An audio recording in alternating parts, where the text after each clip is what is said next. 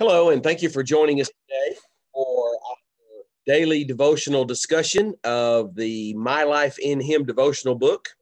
We try to do this once a week or so to both review and preview the daily devotionals in this book that we've been sharing all this week. And I'm Steve Lusk from the Red Bank Church of Christ in Chattanooga, Tennessee.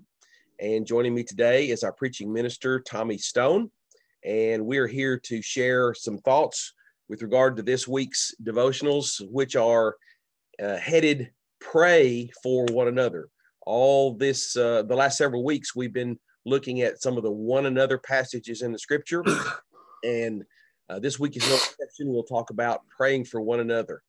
There is one primary context that he uses for this series of studies, and it's from Ephesians chapter 3, verses 14 through 19. And this is week 24 of our devotional from June the 14th through the 18th. And today is Wednesday, June 16th. So, Tommy, this will be the primary jumping off passage. So if you will, just read this. Actually, this is 14 through 21. And we will go back and we'll review various things from this context for our daily devotionals. So, Tommy, if you will, jump in there and read. All right.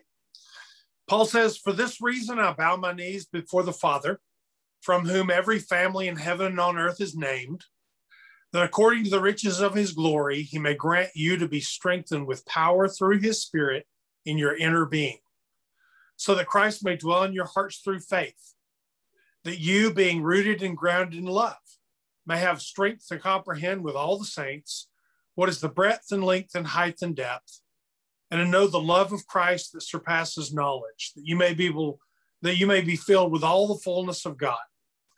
Now to him who is able to do far more abundantly than all we ask or think, according to the power at work within us, to him be glory in the church and in Christ Jesus throughout all generations, forever and ever.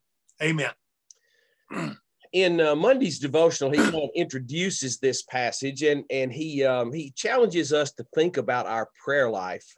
He asks us what we're praying for. What are the things that are on our hearts and minds when we pray to God? And often, as he points out, those things have to do with some individual needs. Maybe it's physical health. Maybe it's a financial situation of someone in your family or someone you know about. Maybe it's a job situation. Maybe it's a personal problem they might be having. We tend to pray for those things, and certainly we pray for blessings and gratitude and so forth.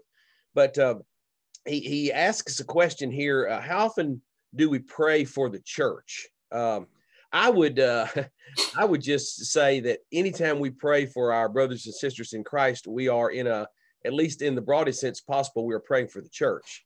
But I think he's talking about the church universal, the local congregations, the working church, and so forth, more specifically, because he says in many of the prayers that are recorded in the epistles, they're praying for the spiritual health and well-being of the church. And certainly that is an appropriate thing for us to do. And that is praying for one another. He highlights 4 different areas, Tommy, that Paul points out in this context. That sort of becomes the outline for the remainder of the devotionals this week. He talks about how Paul prayed for their strength. He talks about how he prayed that Christ would dwell in their hearts through faith, that they would be rooted and grounded in love in the third place, and fourth, that they would be filled with all the fullness of God.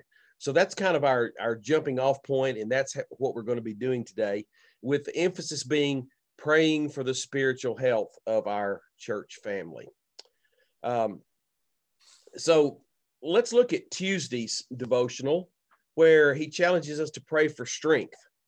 Tommy, I know you played football, and usually football is a game where, among other skills, strength is an important element. What are some things that football players do to get stronger? Yeah, well, they work on their actual core strength with weightlifting and all that sort of thing. And he mentioned squatting here, and I've never seen anybody do 700 pounds squat. Yeah, but that's pretty stout. They work on their stamina.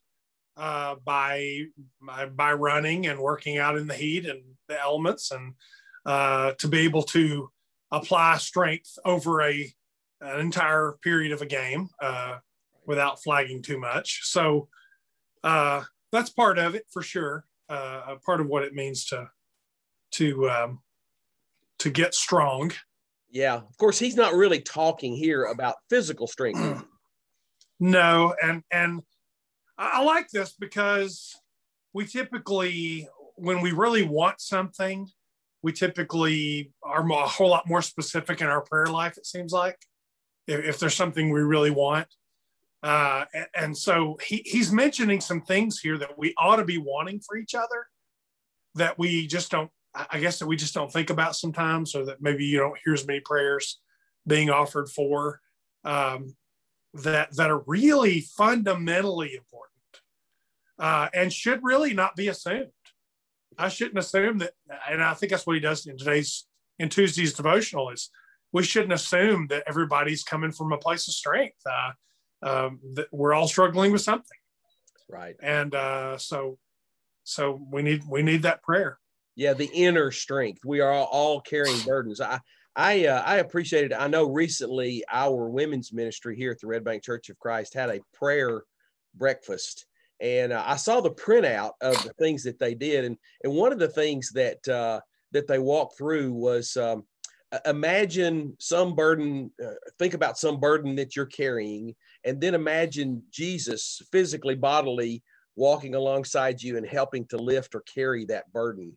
And that ought to give us inner strength. I like that picture. I like that mental image of Jesus helping us to bear our burdens. And of course, one of the ways we sort of access or plug into that is through prayer, praying for that kind of inner strength that will help us bear our burdens. And the fact is, we never know what burdens people are bearing. I mean, it's often true that we don't. Sometimes we do, but it's often true that we don't know what inner struggles people might be having. I'm impressed with the fact that the Apostle Paul admitted that he had inner struggles. He said, there's times when I want to do right, but I don't. And there's times when I do right and really don't want to. And so he admits that there's a struggle going on within him. And I think we probably all have those struggles in regard to something in our life that we're carrying. So that's a wonderful thing to pray for, praying for strength within us, the inner person, if you will, to bear those burdens. Then the next thing he talks about was Christ dwelling in our hearts. And he uses an illustration there about we like to have visitors in our home, and whether it be family members that are coming from out of town or somebody coming over for a brief visit for a meal or whatever, we like that. But when someone would have to move into our home and change our entire routine and our space, challenge our space and all that, that would make us a little bit more uncomfortable. And that's the picture that he paints of Jesus dwelling in our hearts. When Jesus dwells within us, then there are changes that are bound to take place, right? Absolutely. It's inevitable. If that's truly what's going on, if we're inviting him to dwell in our hearts, then he takes up space. I've been challenged by this a little bit recently. We love our son and we love having him back from college for the summer, but him being home changes things. It changes some of the normal rhythms that we've gotten into these days. When you add one more person, it tends to make a difference. Now, we're perfectly willing to handle whatever comes our way to have him be with us. But it does create some things that you don't have to deal with. So we just have to be willing to not only have that visitor, but to make every provision for and be willing to make space for in every part of our lives, Jesus to be there. Yeah, and obviously he says that Christ may dwell in your hearts through faith. Obviously, Jesus is not physically, bodily coming into your home, but through faith, he fills your home. And if you think about how Christ being in your hearts and in your life and in your dwelling, if you will, or dwelling within you, it will change the way you think. It will change your priorities, your values. It will certainly change the things you say, the things you pursue. There's so many things that will change. And yes, sometimes those changes might be a little bit uncomfortable, but they're always for the good. And I know that you guys are happy to have Charlie home for the summer, and you're more than willing to make room for him. And from his perspective, I'm sure he enjoys that, and I'm sure he feels at home. And so we need to not only invite Christ into our hearts, into our lives to dwell with us, but we need to make him feel welcome there, and ask him to come into our hearts. And that's a challenging thing for us to think about as well. And if he does, then certainly a lot of things are going to change. And that's Wednesday's devotional, the idea of Christ dwelling in our hearts through faith. Then Thursday's devotional is this idea of a foundation, rooted and grounded in love. He uses a couple of illustrations. He talks about the roots of a tree, which is obviously the passage here refers specifically to roots, but also he talks about a foundation for a house and how important both of those things are to the health and well-being going forward, to either a tree in the case of the roots or a house in the case of the foundation. That's a challenging thing for us to pray for as well, isn't it? Absolutely. And it's so vital, it's so important. Our foundation, and obviously in the Sermon on the Mount, when Jesus talks about foundation, he compares that to the things he's actually sharing with them at that moment. Those who hear these things and are willing to obey. So Jesus himself equates his teaching with that kind of foundational thing. But then he goes on to talk about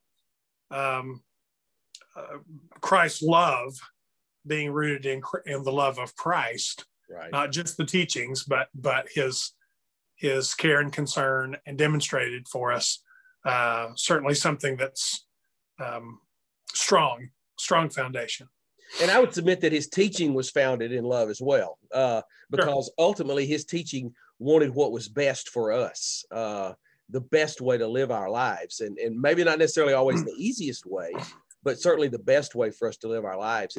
And so everything about what Jesus came to do is rooted and grounded in love. So as his followers, it follows that we should be rooted and grounded in that love of Christ. And that love of Christ not only is willing to humbly submit to his will, but it is to be demonstrated in our love for others, and the way we care for other people. And he points out that, a tree is only as strong as its root system. And if we're not rooted and grounded in the love of Christ, then we're not going to be very strong followers of his. We might be able to go through the motions of being a follower of his, and maybe in a sense be obedient to the letter of the law, but then miss out on the real importance of what everything is all about. So it's important that we understand that idea of rooted and grounded. There's a couple things to note there to me. The root system of a tree can only be as healthy as the things that feed it. If there's not good soil, nutritious soil, then that root system is not going to be able to draw up the nutrients from the soil into the tree to help it be healthy. And then also a water source, or a source of life-giving water for that tree. And of course, I think the parallel would be in our lives. If we're not rooted in these things that are manifested in the love of Christ, the living water, the living bread, the living word, then our tree, if you will, our spiritual lives are not going to be very healthy as well. So I just love that analogy. It's so colorful, and it's one that we can easily understand. And he says that verse 14, rooted and grounded in love, to comprehend with all the saints the breadth and length and height and depth, and to know the love of Christ that surpasses knowledge. It's beyond the normal realm of understanding. It is a spiritual thing. And that's why it's important that we are in each other's lives in the church, Amen. Demonstrating that love and through worship, through service, through fellowship, and all these various areas in which we demonstrate and launch out from love to love. So that becomes a pretty important foundational idea. That's exactly right. And of course, we know, and I'll just say this very quickly before we move on. We know that when we do things motivated by love, it's not a burden; it's a blessing. It's a pleasure for us to serve in those ways and to be connected with other people in those ways. When we do it out of obligation, it's a different deal altogether, and it's easy to give up and to quit and to have a bad attitude about those kinds of things. So, rooted and grounded in love. I like that idea. And then the Friday devotional, he says that we ought to pray for fullness, and he cites the last 2 or 3 verses there from the last part of 19 through 21. His opening illustration is interesting to me. He said, we like to have water in our house, but we want that water to stay in its right place. We want it to be in the tub or in the sink or in the washing machine or in the shower. We don't want it running out over the bathroom or down in the basement or whatever. We want that to stay in the right place. But here, Paul says that he wants the goodness of God to be overflowing, the fullness of God. Interesting analogy, interesting parallel there. Yeah, it's a great image. If we take God to be of great benefit and importance in our lives, then we don't just want a little bit of that. We want to be full of it. We want it to spill out over onto everything else that we do. So similar to what he said earlier about Jesus being the guest in your home, we want him taking a precedence in our heart through faith, that to empty out into every part of our lives. Yeah, to permeate our whole lives. And then he kind of gives the reason for that, or the motive behind that, if you will, the power behind that, I guess is the best way to put it. Because he says, to him who is able to do far more abundantly than all that we ask or even think, that power is working within us. And I think the point there is that God can do far more through us than we ever consider. I think about, well, what can I do? I'm just a drop in the bucket, using the water analogy again, of all that needs to be done in the world. And yet through us, God can do so much more than we even can imagine, because of his power.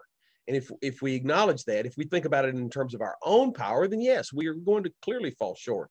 We think about it in terms of his power, filling us full, then that can overflow to do good far more than we can imagine. It's a beautiful image to think about. So Paul prayed for their strength. He prayed for their hearts. He prayed for their love, and he prayed for the fullness of God in their lives, to do not only what God asked, but do so much more. That's an amazing thing. And that's certainly the idea of praying for one another, the church in general, but yes, each of us individually. And so that's a beautiful little outline there of things for which we can pray. And of course, there's so many more things for which we can pray. We love to pray for you. We love to pray with you. We certainly like to honor your prayer requests. If it be about a health matter or any other kind of issue in your life, we're glad to do that. You can contact us here at the Red Bank Church of Christ by means of phone or email, or maybe the best way is through our website. We have a link there where you can make a prayer request, and you can even do that anonymously. And we love to answer those prayer requests and fulfill them, and go to our Heavenly Father and pour out those petitions before him. We believe in prayer. We believe in the power of prayer. And everything that we do as followers of Jesus ought to be bathed in prayer. And so prayer is not just a ritual that we perform in a worship assembly or before a meal time or whatever. It's a part of our lives. And so we encourage you and challenge you to keep on praying, and that keeps our hearts and minds close to God. Tommy, I'm going to ask, if you will, as we kind of wrap this thing up, to lead us in prayer. And Right. and again, we'll be glad to pray for you any way that you need us to. Let's pray. Our Father, we're so thankful for all you have done and do for us in the physical, but as we've been reminded today, we ought to be praying for one another according to your word, to allow you to take up more residence in our lives, for you to overflow to those who are around us, for us to have a strong foundation in the love you have for us. Father, to draw strength from it as we share burdens with one another. Father, those things are so very important. Help us to be that involved in each other's lives, that we both know what to pray for, and that we are comfortable enough to let people know where we're needing that kind of strength. Father, help us to draw closer to one another as we do that. Father, I pray for people today who might be listening to our class today, or devotional thoughts today, that is struggling in various ways that might not just be physical. And we ask that you suit them what they need, and that you be there for them in ways that maybe we can't. And so we pray that you do this through the power that raised Jesus from the dead. In him we pray today. Amen. Amen. Thank you, Tommy. And thank you for joining us today. We hope and pray you have a good rest of the day and a good rest of the week. And we invite you to come and visit with us anytime you have the opportunity. We're open for worship on Sunday, and we love to have visitors. So come and see us. And in the meantime, take care and God bless.